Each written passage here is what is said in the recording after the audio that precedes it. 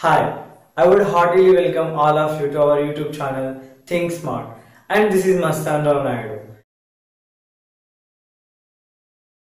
Today we are going to discuss class 10 physical science chapter acids, bases and salts. It belongs to chemistry and this is session 1. The objectives of this session are listed here. First, to know the response of various laboratory substances with indicators. Next, to know the response of various laboratory substances with olfactory indicators. Then to know that hydrogen gas will be liberated along with a salt when acids react with metals. And to know the result of reaction between bases and metals. We studied already in our previous classes about acids, bases and salts. And we know that acids are sour to taste, turns blue litmus to red, whereas bases are bitter to taste, turns red litmus to blue and soapy to touch. Some examples for acids: H2SO4 and HCl. Some examples for bases: NaOH and CaOH taken twice. A person suffering from acidity takes antacid tonic or chewing tablets. Antacid tonic or chewing tablets are basic in nature and neutralize acid. We have two types of acid-base indicators: natural indicators and synthetic indicators. Acid-base indicators are used to check the nature of solutions. Some examples of natural indicators are listed here: litmus, extract of red cabbage, turmeric solution, and extracts of colored petals of some flowers. On the other hand, methyl orange and phenolphthalein are some examples of synthetic indicators. You can see on the screen natural indicator litmus papers. On the left, red litmus, on the right, blue litmus. Now, other natural indicators are on the screen. First, extract of red cabbage.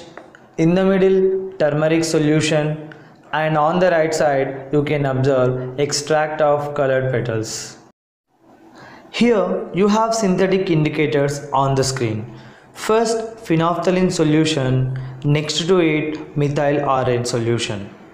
You even can see that phenolphthalein doesn't change any color of acidic solution but changes the color of basic solution to pink. And remember that phenolphthalein is colorless solution. Down you can see methyl orange, which is orange in color, of course. Changes the color of the acidic solutions to red and the color of the basic solutions to yellow. Did you know litmus solution is a dye extracted from lichen, a plant belonging to the division of Thallophyta, and used as indicator. In neutral solution, litmus color is purple.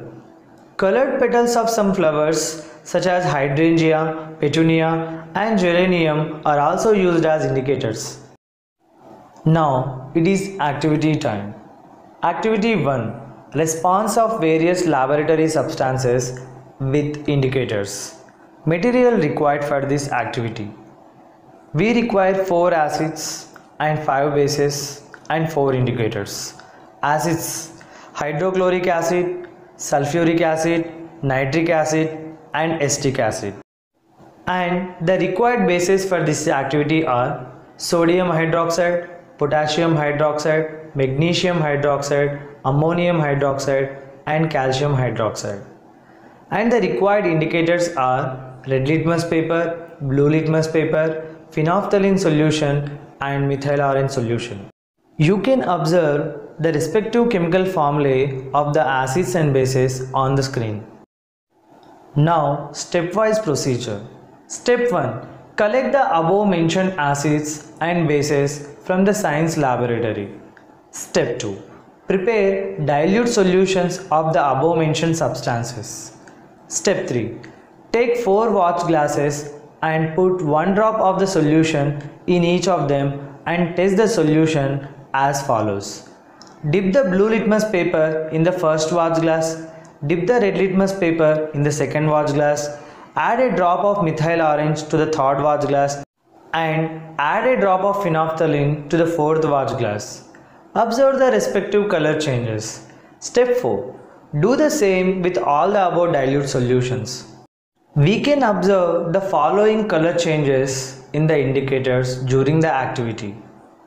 Red litmus shows no change with an acid. Blue litmus turns to red with an acid. Phenolphthalein shows no change with an acid. Methyl orange turns to red with an acid.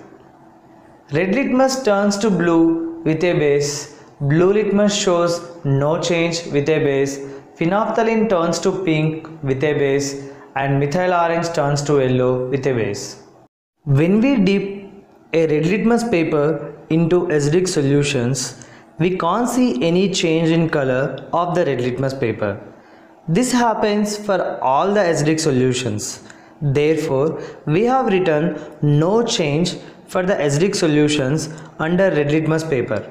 When we dip a red litmus paper into basic solutions, the red litmus paper would turn to blue. This happens for all the basic solutions. Therefore, we have written blue for the basic solutions under red litmus paper. When we dip a blue litmus paper into acidic solutions, the blue litmus paper would turn to red. This happens for all the acidic solutions. Therefore, we have written red for the acidic solutions under blue litmus paper. When we dip a blue litmus paper into basic solutions, we can't see any change in color of the blue litmus paper. This happens for all the basic solutions. Therefore, we have written no change for the basic solutions under blue litmus paper. When we have added phenolphthalein solution to acidic solutions, we can't see any change in color of the acidic solutions. Therefore, we have written no change for the acidic solutions under phenolphthalein solution. When we have added phenolphthalein solution to basic solutions, we can see a change in color to pink. Therefore, we have written pink for the basic solutions under phenolphthalein solution. When we have added methyl orange to acidic solutions, we can see a change in color to red. Therefore, we have written red for the acidic solutions under methyl orange. When we have added methyl orange to basic solutions, we can see a change in color to yellow. Therefore, we have written yellow for the basic solutions under methyl orange. So far we have discussed about some acid-based indicators which show change in the colors. Now we will discuss about olfactory indicators which show change in the odors. Activity 2. Response of various laboratory substances with olfactory indicators. We have mentioned clearly what are olfactory indicators under key point here. Substances whose odor changes in acidic or basic media are called olfactory indicators. Material required for this activity: onion, clean cloth, plastic bag, dilute HCl, dilute NaOH, vanilla essence and clove oil. Stepwise procedure. Step 1. Put some finely chopped onions in a plastic bag along with some clean cloth. Step 2. Tie up the bag tightly and keep it overnight in the fridge. The cloth strips can now be used to test for acid or base. Check the odor of the cloth strips. Step 3. Keep 2 strips on a clean surface and put a few drops of dilute HCl on one strip and a few drops of dilute NaOH on another strip. Step 4. Now rinse both the strips separately with distilled water and again check their odor. Step 5. Check the odor of dilute HCl and dilute NaOH by taking them into 2 different test tubes and by adding vanilla essence and clove oil separately. The following observations can be made during activity. In general, the order of the olfactory indicators would be changed when they are treated with the basic solutions. In general, the order of the olfactory indicators would not be changed when they are treated with the acidic solutions. Now, you can see some olfactory indicators. They respond with acids and bases on the screen. It's very clear from the screen that olfactory indicators retain their smell with acids and lose their smell with bases. You can now understand that how we had to do during the activity 2. Chopped onions, closed in covers and kept in fridge can be used as olfactory indicators. You can see a clear picture of this on the screen right now. There are other 2 olfactory indicators, vanilla essence and clove oil, which can be used as olfactory indicators. You can see them on the screen. Now it is time for lab activity. We know very well that aim, material required, procedure with figure, precautions, observations, and the result are the integral parts of the lab activity. First, aim. The aim of the lab activity is to know that hydrogen gas will be liberated along with a salt when acids react with metals. Material required: dilute HCl, zinc granules, test tube, delivery tube, glass trough, soap water, candle, and rubber cork. A stepwise procedure. Step 1. Take about 10 ml of dilute HCl in a test tube and add a few zinc granules to it. Observe the changes in the test tube. Step 2. Pass the liberated gas using a delivery tube through the soap water. Observe the bubbles formed in the soap water. Step 3. Bring a burning candle near the gas filled bubble and observe what happens. You can see a clear label diagram of this lab activity on the screen. You are supposed to arrange the apparatus as shown in the picture. Precautions. Handle the acids carefully. Wear gloves, mask and goggles during the activity. Arrange the apparatus correctly and follow the stepwise procedure. This is the chemical reaction that takes place in the test tube in between hydrochloric acid and zinc granules. 2HCl plus Zn give us ZnCl2 plus H2. Hydrochloric acid and zinc granules give us zinc chloride and hydrogen gas. These are the observations during the lab activity. Zinc metal reacts with dilute hydrochloric acid and liberates hydrogen gas. Bring a burning candle near the gas filled bubble. It would be burning with a pop sound as the gas liberated there is hydrogen. Generalization. When acids react with metals, they always give us salt and hydrogen gas. The result of the lab activity. We have experimentally verified that hydrogen gas is liberated and a salt is formed when acids react with metals. So far we have discussed the reaction of acids with metals. Now in activity 3 we would discuss reaction of bases with metals. If we repeat the procedure of the above lab activity, reaction of acids with metals with bases, we would get the same result, that is a salt and hydrogen gas. However, this doesn't happen with all the metals. Chemical reaction. 2NaOH plus Zn give us Na2ZnO2 plus H2. Sodium hydroxide plus zinc give us sodium zincate and hydrogen gas. Generalization. When bases react with metals, they give salt and hydrogen gas. Remember, this is not for all the times. It's time for review. So far we have discussed about the response of various laboratory substances with indicators, about the response of various laboratory substances with olfactory indicators, about that hydrogen gas will be liberated along with a salt when acids react with metals, about the result of reaction between bases and metals.